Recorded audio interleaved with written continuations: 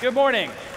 I'm going to tell you a little bit about the past of transportation, a little bit about the present, although all of you probably feel and experience that every day here, and then a little bit about the future and how we can get to that productivity shift in transportation and to reclaim our title of being innovators, not just in computing and internet and online, but actually in transportation as well. And I'll show you in the history, we actually were innovators. We've just forgotten that part.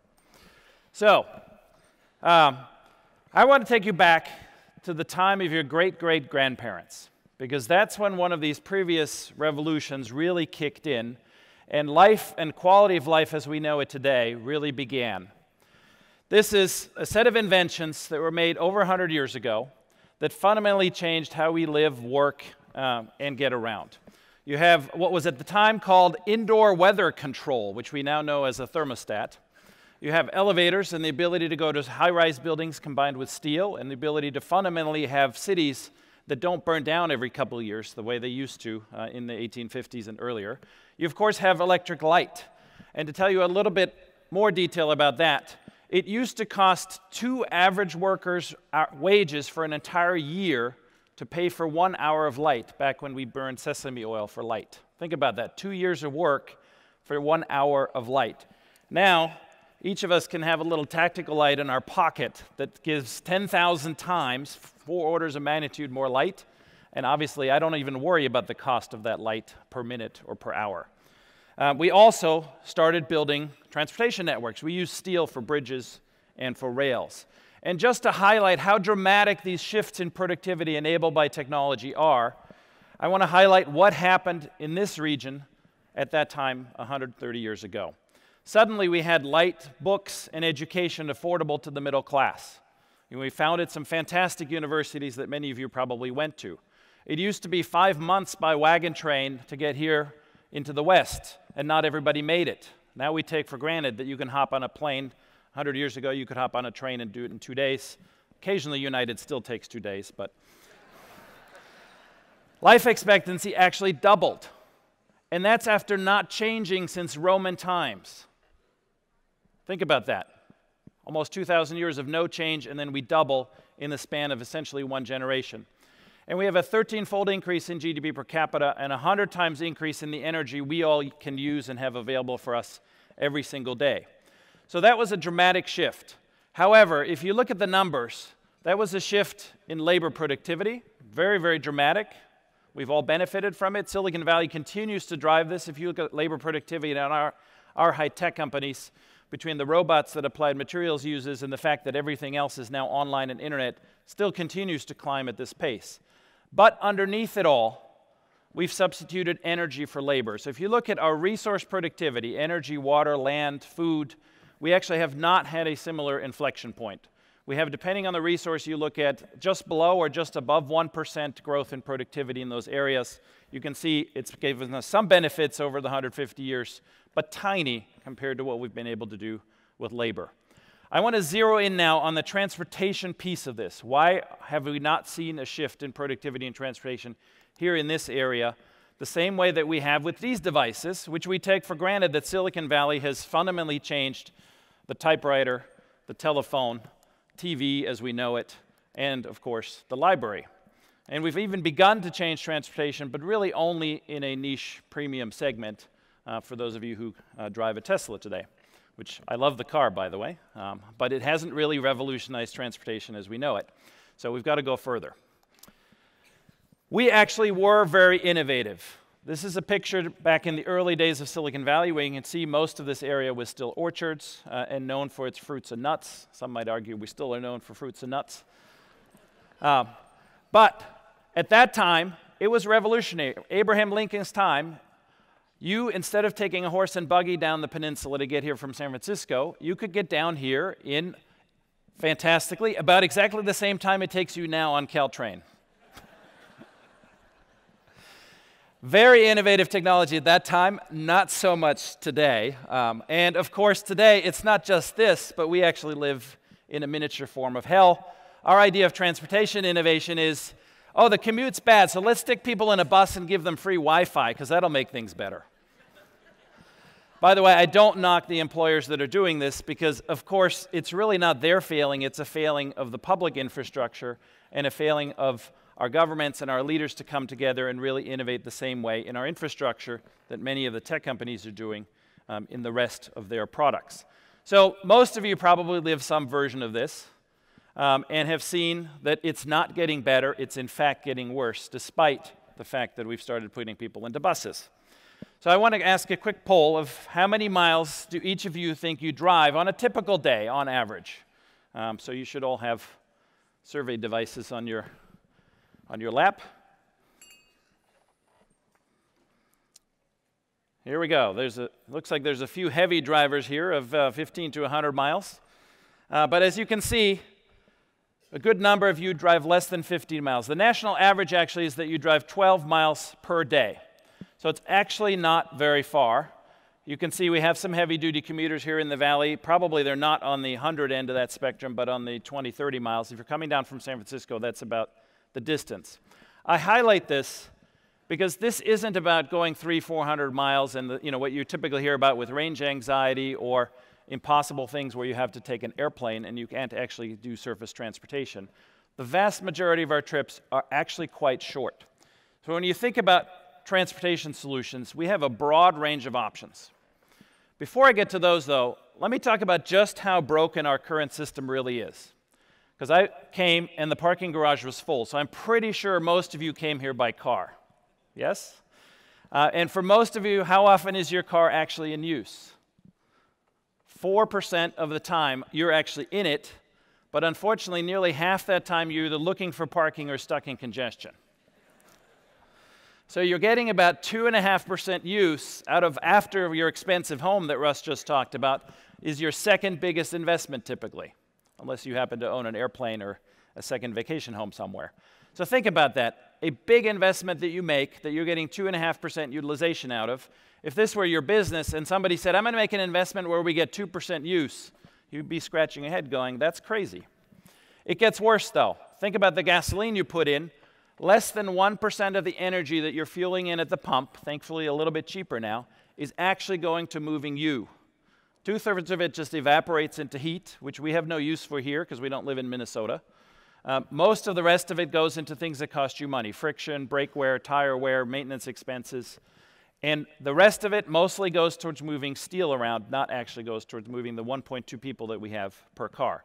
So less than 1% energy. And in case you thought that was bad, let's think about the roads. Turns out if you do the math of how many cars are on the road, even with the rush hour periods included, and how much of the time we actually use those roads, because remember, there's lots of time at night when the roads are unutilized, you actually come up with 0.5% utilization. Now, part of that is distribution, right? Because we all go to work at the same time. We send our kids to school at the same time. So we're all trying to use the roads in this narrow period of time. Most of the rest of the time we're not. But even at rush hour, if you're not completely stuck with throughput dropped, you can only fit 2,000 cars per lane per hour through a freeway at maximum capacity. Because human beings need 7 or 8 car lengths to drive safely. I can't jam more cars on it, otherwise speeds drop. And lastly, our system is not very safe. We actually kill 33,000 people every year and cause $300 billion in economic damage from our road transport. If you're in the 25 to 40-year-old bracket, this is your leading cause of death. Much more than terrorism, much more than diseases, or any of the other things that get much more news attention. This is an epidemic that we haven't solved. And by the way, in case you think, oh, well, this is inevitable, airplane travel had the same statistics back in 1956. There was a crash over Long Island. We got serious about upgrading airplane travel. We built the FAA. We built air traffic control. We automated our planes. We have autopilots. We have extremely high qualifications for pilot training. And we got this down to a rate that if you adjust for the miles we fly would be 800 people per year instead of 33,000 killed every year. So we can do this. So if you're depressed now, we get to the good part of the story, because there is an opportunity for Silicon Valley to apply the innovation magic and to get us away from this transportation system that is literally 99% waste. And it costs you about $2 per mile all in to go anywhere today, $1 directly out of your pocket in terms of maintenance expenses, fuel, but another $1 in terms of infrastructure upgrades. And I haven't even counted, there's a third $1 in terms of wasted time. So if it's really $3 per mile if you factor in the opportunity cost. I want to show you just how bad this is relative to the rest of our economic system. This is a chart that Lawrence Livermore National Labs has been building for 30 years now, basically showing the energy flow through the economy. And it shows two depressing facts. One is that we waste more energy up in the gray there than we actually put to productive use. The fact that this chart has gotten worse since the lab started doing this in the 70s, so we're about 11 percentage points worse than we were back then. The reason for that is very simple: transportation. These are the percentages of how much energy goes to productive use through the three broad different streams. The middle one you can see industrial. About 80% of the energy through industrial actually gets to productive use.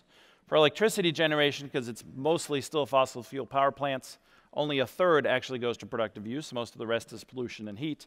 But transportation is the worst at 20%. And as an economy, we keep pumping more and more of our energy resources through transportation, so not surprising, the aggregate number gets worse. So what's the plan? Well, there's lots of details that are specific to the region that we all need to work through and really solve. But I can tell you at a high level, it's these 5 things we need to get right. If we want to drive transportation productivity the same way that we've driven computing productivity, labor productivity, this is what we need to do.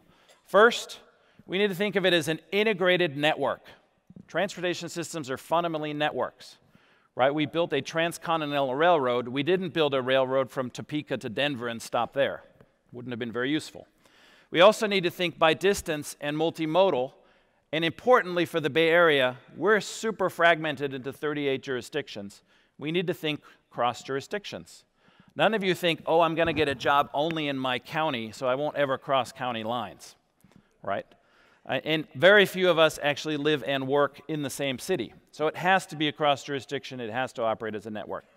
We need to think about this from a convenience, from a user experience point of view, the same way that we think about our iPhone and all of our other Silicon Valley products as this is a great user experience. People ought to love this. How many people love their commute? Nobody, right? Because we sell you the car commercial with the car going in this beautiful landscape scenery that's off in Utah somewhere, and then you're actually stuck in Silicon Valley. So we need it to be an app, and we need to be on demand, and we need to be super convenient. We also need to think about sharing, because sharing is the biggest lever economically, as I'll show you in more detail in a moment, and is also the biggest lever in terms of resource productivity. We can do more with less if we share. And I'm not just talking about sharing the cars. Obviously, that's one lever. But you need to think about sharing the land. If I stack vertically, I can have retail on the ground floor, offices above that, and residential above that, or in any other combination that I want. I can also share between modes. If I have great street design, I can have pedestrians, bikes, and vehicles, and transit on the same set of roads. So think about sharing as sharing the infrastructure, not just sharing the vehicles. And by the way, the worst offender in terms of sharing today is parking. About 30% of all land in cities is devoted to parking and has no other use. Think about that, right? We don't do anything with our parking spaces when we're not parking. By the way, even scarier, there are 4 parking spaces for every vehicle we own. So by definition, 3 of them are open at any point in time, and actually in reality more, because some of the times, that 2% of the time, remember, you are actually driving somewhere. Lastly, we need to think about frequency. Our metrics for designing transportation have been completely wrong. We focused on coverage, and you look at any transit authority, they're focused on coverage. What percentage of the population can reach transit? That is the wrong question, because the fact that a transit vehicle comes somewhere near my house once an hour does not make it a viable option. If I wanted to go from here to San Francisco by bus, it would take 5.5 hours, and more than half of that time is waiting time changing between vehicles because the intervals are so long. So we need frequent headways. We need convenience in the system. And lastly, of course, we need to innovate in how we pay for it, in the business models for who operates these systems, and ultimately the promise of autonomy that the vehicles can actually drive themselves, which I'll talk about in a moment, how that can have a good effect, but a good effect is actually not guaranteed for autonomy, depending on how we do it. Let's start from the very conventional. Most people will tell you, well, transportation works great and transit works great if you have density. And that is true. These are 2 cities with the same population, Atlanta and Barcelona. And if anybody's ever been to Barcelona, you can certainly attest to the fact that Barcelona is not a worse place to live than Atlanta, right? You agree with me on that? And look at the footprint. Barcelona, much smaller. It's about 1/5 the transportation cost per resident in Barcelona. And you can see the carbon footprint is actually 1/10, in part because of that. So yes, density matters. But even in an area where we are, with medium density, not low density, because that's Oklahoma and Kansas, right? Medium density, we can still do a lot. And I'll show you a picture of a little bit of history. This is the Peninsula Transportation Network at the turn of the last century. And notice, not only is there Caltrain, but there's an electric railway that connects Cupertino to downtown San Jose, that connects Cupertino to Palo Alto. It was actually a network design, and it was electric. I bet most of you had no idea that that was the case. This is the only chart I could find of this, by the way. Seems to have been obliterated in most of our libraries. So how have we done today? Well, we are systematically creating our own destruction because we have put the jobs near the freeways and not actually near transit, not near our existing rail system. And we continue to separate land uses where we're growing our jobs all near the water and growing our housing, to the extent that we grow housing, as you saw from Russ's numbers, actually near the old rail lines. And here's the problem with that. Yes, it's good that it's at least one end of your journey is near transit. But if you have a choice of where to put your transit, it actually matters much more. I'm going to flip ahead to this page. Much more that you put it near your jobs, not near your housing. You can see here from this chart, if both residence and workplace are near housing, actually 40% typically do take transit because then it's convenient. If neither is, not surprisingly, nobody takes transit. But in between, if you have a choice between either the job or your residence located near transit, it's actually the job that's more important. And if you think about this from a user perspective, it's obvious why. If you need your car to get from the end of transit to work, your car is stranded there. And the many other uses, taking your kids to soccer games, going out to dinner, that you need around your home, you don't have your car. So yes, it doesn't work when you have a last mile gap to the workplace. Now I want to show you this picture. These are two Silicon Valley companies, broadly speaking. The right is Salesforce, the left is Cisco. And which of these two uses of land do you think has 70% more office space? Well, most of you probably guessed already. It's the Salesforce Tower, and as you can imagine, it's on a much smaller footprint. So if you locate that many jobs in one location, you can actually put it, this is literally right next to the new transit center being built in San Francisco. We could put a lot of jobs near transit without any difficulty. And we don't have to go this high, obviously, but even just having double or triple the height of the Cisco buildings in this satellite image would make a huge difference. So that's thinking about transit. But actually, transportation is a problem by distance and by zone. And we need to think about our choices holistically, not just a single answer of the car or I need to build transit. It actually needs to be a multimodal, connected, online, on-demand system. For the inner circle, we need to have walkability. We need to think about pedestrians, and we need to think about bikes. We need to think about stacking shared uses into one building. And by the way, I'm not talking skyscrapers, right? This could be 5 stories in Palo Alto where we have commercial on the bottom and residential and offices above that. And we need to think about sharing that infrastructure. In the mid-range, I'll show you data in a moment, bikes, and particularly now electric bikes, are actually the best solution. They are faster than getting around by car, and a lot easier because there's no parking hassle. And ultimately, we need mobility as a service. We need shared autonomous vehicles that run around as the improved form of taxis. And in the long range, we have a very short-term lever, which is actually improving our transit and improving Caltrain and BART in particular, and VTA. But also the zoning lever, which I admit is a long-term lever, but we need to not continue to play our mutual assured destruction up and down the valley. So I'm going to talk about each of these in turn, starting with the red dot center here of the actual neighborhoods. First off, there's already a change afoot. This is the forecast for the number of vehicle miles traveled, and people are no longer traveling as many miles as they used to. The curve used to go in line with GDP and is now essentially flat. The reason for that is a demographic change. People under 40 find cars to be an inconvenience. Their way of dating, their way of seeing movies, their way of finding friends is this. No longer the car, right? And because the younger population segment is much bigger than that older population segment on the right-hand side of this chart, the aggregate miles are dropping dramatically per capita. So change is already afoot, and younger people in particular like living in these kinds of neighborhoods. These are some of my favorite cities, all in a Mediterranean climate, but not California. They're all in Italy.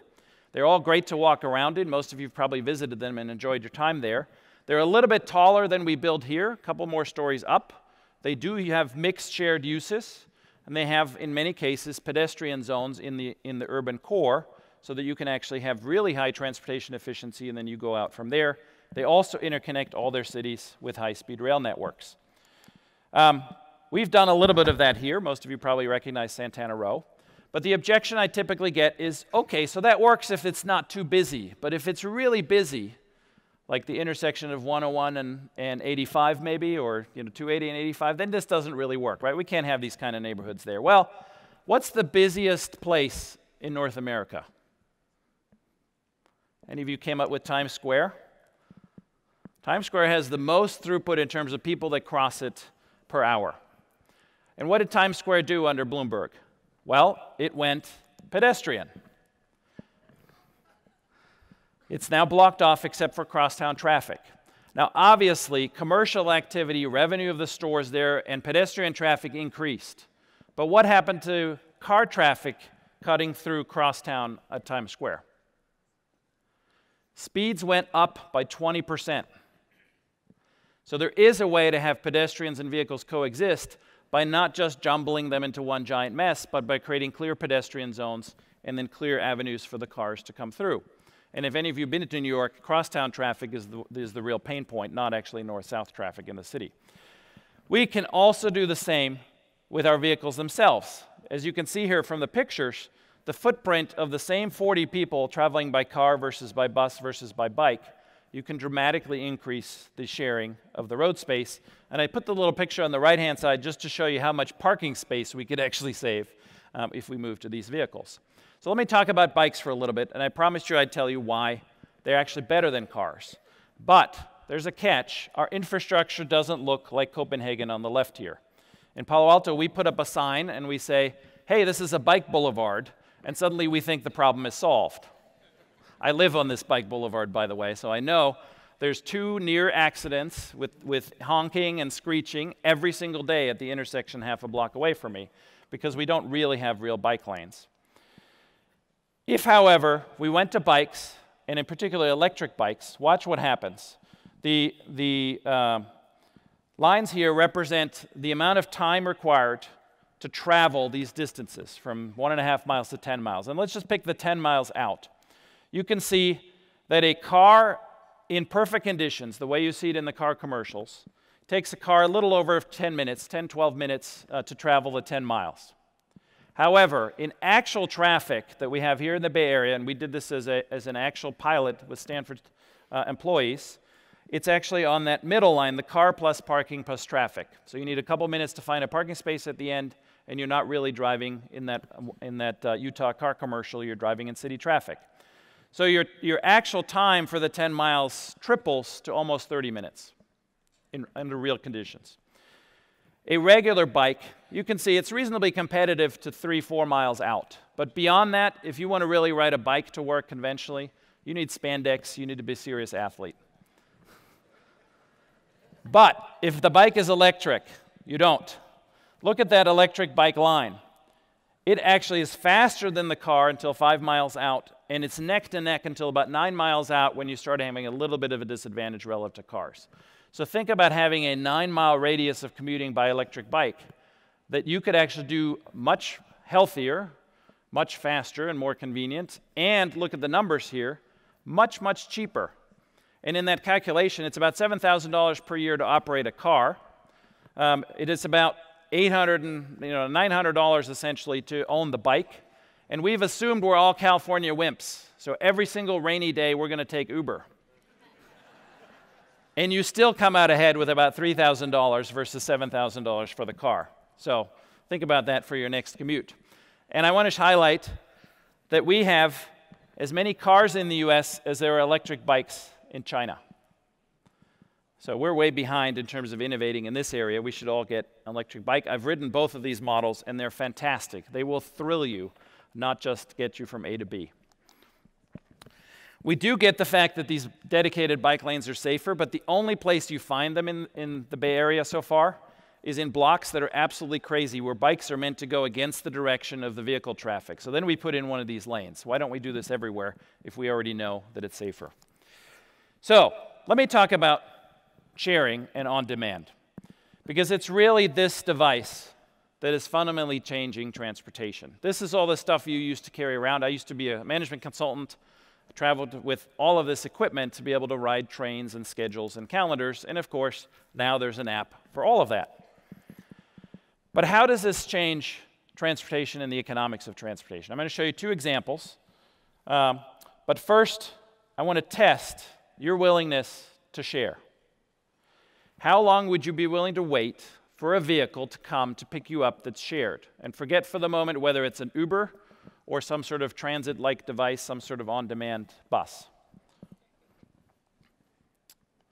Excellent. You behave like the rest of people, the other 6 billion people on the planet, which is the answer is you're willing to wait about 7 minutes. Okay, so we seem to agree. Very few people want to wait 30 minutes. You know, 1 minute, yes, there's a few really impatient folks among you, the type A. But most of you give it a couple minutes because it takes that long to get out of your door and into your garage, start up your car, and get going anyway. So why does it matter? Keep that in mind. 7 minutes is what you're willing to wait. Now let's talk about shared systems. One is vehicles. It's a pretty complicated chart, but what I've plotted here is on the horizontal axis, the number of miles you drive per year, and on the vertical axis, the annual cost of mobility for you as a total budget per year. And you can see that dashed line at the bottom, public transit, is always the cheapest, but it's only actually effective if you meet that 7-minute threshold, which I'll come back to on the next slide. But let's look at the other options. Owning a car is a big purchase or a big annual commitment that you make in form of lease payments. And whether you lease or purchase, you can see the lines are almost horizontal, because then on a per-mile basis, you're really only adding fuel and a little bit of extra maintenance costs. You're basically paying for most of your mileage up front. But look at these new diagonal lines that have come in. I plotted UberX and Lyft line here as two examples, but you can do this with any shared car service. And what you see is, first of all, on the left-hand side, my upfront price, of course, drops. I don't have to buy anything. I buy per mile. The slope is steeper because, yes, per mile, Uber charges you more than you would pay for driving your own vehicle in terms of just gas and maintenance. But look at these crossover points. For a dedicated vehicle just for you being chauffeured by an Uber driver, if you're driving less than 5,000 miles per year, you have no economic reason to own a car. You may have brand and status reasons why you want your BMW or your Tesla, but economically, if you're driving less than 5,000 miles per year, it's actually much cheaper for you to sell your car and outright shift to Uber. And if I'm willing to share that vehicle, Uber Pool, Lyft line, any other bus option, that crossover point moves to about 10,000 miles per year. Now that is with 60% of the cost still paying for that driver in the car. Fast forward to an autonomous car where there is no driver, those mileage distances double. So now you're talking about 20,000 miles below which you shouldn't own a car, which is now just about everybody. Because remember, as you said at the beginning of this talk, you drive somewhere between 15 and 100 miles per day, and that's mostly for your work days, I expect. And so you're actually not driving more than 12,000 miles per year. So economics massively favor sharing. Let's talk about the transit side of this. These are some of our transit systems plotted by a metric called fare box recovery, which is how much of the actual cost of operating the system is generated by the fares, by the ticket sales. And I want to immediately bust a myth where we are still in the Detroit mindset here in Silicon Valley. We believe transit systems require public welfare, require subsidies, will never make a profit, and have to be heavily funded by taxpayers. Look at the two on the left here, and by the way, Korea, Japan, some parts of Europe would be the same. Fare box recovery for Hong Kong, which if any of you have been to Hong Kong is an awesome transit system, very efficient, they're making 85% profit. Now, Hong Kong's a little bit denser than us, so I don't think we could get to 85% profit, but you get the point. You can actually run transit systems profitably. By the way, our two major longer distance systems, BART and Caltrain, are actually very good by North American standards. They're getting 80% or close to 80% fare box recovery. So they require very little subsidy.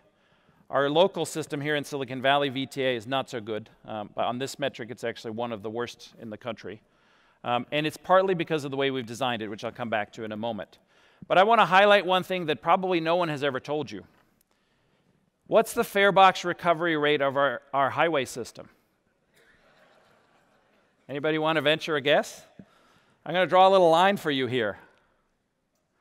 So if you think transit is welfare and roads are free, have another look at the data. Turns out the fare box recovery rate for highways is in the mid-40s. Because remember, we're paying through it in the form of gas taxes, in the form of federal spending on roads and infrastructure, in the form of state spending on roads and infrastructure. So as you can see on this chart, BART and Caltrain are actually more productive transportation investments than our highway system. So shouldn't we be thinking about expanding all of the options, not just roads? And let me talk about that in a little bit more detail. You can see here the pattern of BART, and you can see how many people BART actually carries, and you can see the pattern down here in the Silicon Valley, and you can see we have much smaller ridership. Again, I've not plotted the buses here because bus ridership actually is tiny compared to train ridership, and also much less efficient, and very little usage actually by the kind of audience we have here in the room. Buses are mostly ridden by people who can't afford a car, not actually by people doing it for convenience or speed. So you can see here, we've got pretty good coverage in terms of road network down here, but we don't actually have good coverage in terms of transit network. So not surprising that from 1915, when we did have a good network and a good coverage, we now actually don't have much transit ridership. I want to highlight something. This is our mindset, this is our choice. We don't behave like Detroit in any other domain, but in this domain, we still behave like Detroit, who thinks that public infrastructure and transit is just for the poor and is just a form of welfare. It is not. It is infrastructure for the 21st century. It is what every other developed economy in the world actually invests in to make quality of life better, to make housing cheaper, to make commutes shorter. Caltrain has an offer on the table from a European railroad that is willing to operate additional trains with their own capital investment, actually paying Caltrain for the right to do so and making money. Think about that. An offer on the table to operate additional capacity to get us up and down the peninsula and into Silicon Valley from San Francisco with no money out on public taxpayers. Why aren't we doing this? I said frequency is really important, and you all voted that somewhere around 7 minutes is the time you're willing to wait. Our system today, and this is why VTA is not working well, if you look at the intervals up there, and the little box is actually a blowout of the upper left of the main chart, you can see where we have 3-minute intervals like New York City, massive transit ridership, 55, 60%. Where we have intervals of 15 to 20 minutes, people aren't willing to wait that long. And by the way, when intervals get to 40 minutes, it is no longer a business tool. Because if I miss one vehicle and have to wait 40 minutes, the entire rest of my schedule is now completely messed up. So I would never take transit if I need to get to a business meeting if the intervals aren't this short. And you can find places, Japan, the Shinkansen, the high-speed bullet train running across all of Japan is on a 7-minute interval. So you can literally show up, not think about the schedule, get on the next train and go, and 2 hours later, you're in a completely different city 400 miles away. I want to tell you a tale of two cities. Both of them have a large Chinese-speaking population. Both of them are home to major tech companies that ship globally. Both of them started working on their transit system about 30, 40 years ago. One of them built a system with tracks, with stations that were about half a mile apart. One of them stations that are about a mile apart. You can see one of them built a lot more stations. One has headways of 15 minutes between trains. The other one has headways of 2 minutes and 5 seconds. I find it interesting that somebody would measure headway in seconds, actually. That tells you something about how they run their transit system. What do you think is the consequence? Well, on the left system, we have 30,000 riders per year. Per year. The right system has 9.3 million riders per day. Okay, who are these systems? The left one is here in Silicon Valley. The right one's in a small city that most of you have visited called Beijing. Why is Beijing able to do this? And by the way, for any of you who've been in Beijing, Beijing does not, at least historically when they started this, does not look like New York, right? Beijing looks like here with medium density. So we can do this in our tech capital, not just in China's tech capital. And I remind you, we had the beginnings of such a system 130 years ago. All right, my last point, and really setting the direction for where we're going with vehicles. I showed you this chart about how pathetic our transportation system is today when you think about public roads and vehicles. The good news is we've got some great companies already beginning to tackle some of these problems. Google, as all of you know, and a bunch of startups is working on autonomous vehicles that will dramatically reduce these accidents. About 90% of accidents, a little bit more than 90, are caused by human error. If we can have autonomous systems that don't get distracted, that don't get on their cell phone, and that don't think about what's going on at work while they're driving, then we can actually reduce most of those accidents. We can also begin to integrate transit and routes into an app. Several other companies doing this besides Apple and Google, of course, to actually get an integrated multi-mode system that you can ride conveniently and have real-time information about where every vehicle is and when it's coming. I already talked about Tesla taking us electric and hopefully within the next 2 years into a mainstream mid-range, mid-price vehicle that we can all drive. And lastly, if we're willing to share, as I showed you earlier, we can change the economics dramatically because we can go from 2% utilization to somewhere around 50% utilization. And if we're willing to have those same vehicles do delivery at night, we can actually go to 70 or 80% utilization. That, by the way, is like the invention of the railroads, right? Because it's a 15-fold increase in productivity of our transportation assets, 15x. Not many places you can get a 15x increase. What I'm really excited about, though, is that these are not standalone innovations. These actually interact with each other in a positive way if we put them together. And why do I say that's important? Because if we just get autonomy, and you can now autonomously send your car to pick up a pack of gum or to pick up a bottle of milk at the store, imagine the traffic we will have if all our autonomous cars are driving around now with 0 people in them on top of the cars we already have carrying people. If we start sharing them and make them electric, the benefits get better because autonomous and connected means I can actually change the spacing to about 1.5 meters. Volvo and Mitsubishi have already tested this on roads in Sweden and in Japan. And you get an 8-fold increase of every existing freeway lane. So without building more roads, 101 out here turns into a 32-lane superhighway if we go all autonomous and vehicles communicating with each other. Similarly, of course, if we share, the expensive cost of the battery goes away because your average trip is 15, 20 miles per day. You can have a car that has a 100-mile battery range that takes you to and from work, and then when you want to go to Tahoe or to LA and somewhere further away, you swap into a vehicle with a bigger battery. But you don't need to haul that heavy battery around, an expensive battery around every day with you. I'm really excited about this because the combination is what I call ACES. Autonomous, connected, electrified, and shared. This is what we should be pushing for. And if Apple isn't doing this for Project Titan already, this is what they should be doing. And what are the economics of this?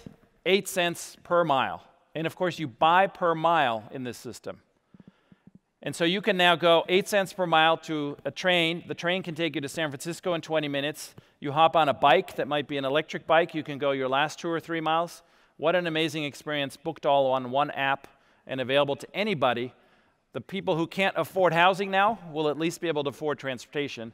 And of course, the secret is, if you can afford transportation and transportation is convenient, you don't actually have to live in Silicon Valley to work in Silicon Valley. We can begin to have more housing options horizontally or vertically as well. So, to recap a bit, integrated network, integrating multiple modes across jurisdiction, available on one app so that the data is open, and just not one app, but anybody's app, right? It should be in your Google app, it should be in your Apple app, it should be in your Caltrain app, so that it's really convenient, it's paid for just the way that you pay for Uber today, where you never have to think about it after you once put in your credit card. Sharing both the vehicles and sharing the land, and importantly in the future, sharing the parking spaces.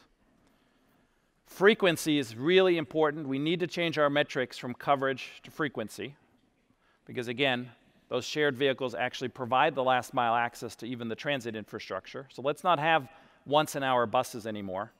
And we need to innovate in the business models, as we're so good in any other domain.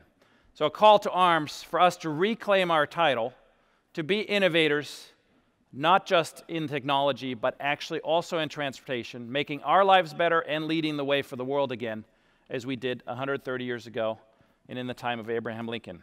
Thank you very much.